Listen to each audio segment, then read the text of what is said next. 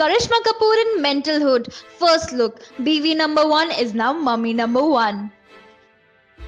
Karisma Kapoor is back in action. It's over 7 years since we saw the Hum Saath Saath Hai actress on the big screen. Karishma is often seen in ads and at fashion shows. But now, the actress is all set to venture into the digital space.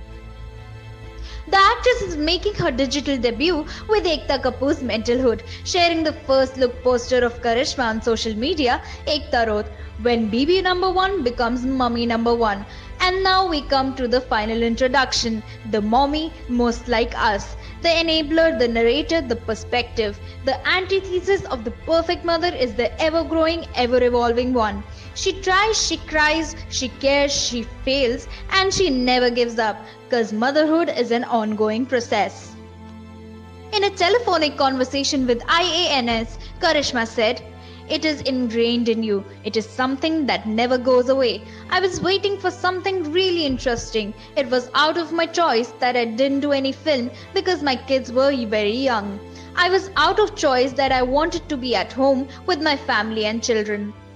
Talking about her digital debut, she told the news agency, "I have been lucky enough to have such a wonderful career and I've done a variety of roles. This is something different for me, a different platform. I have been a radio jockey also.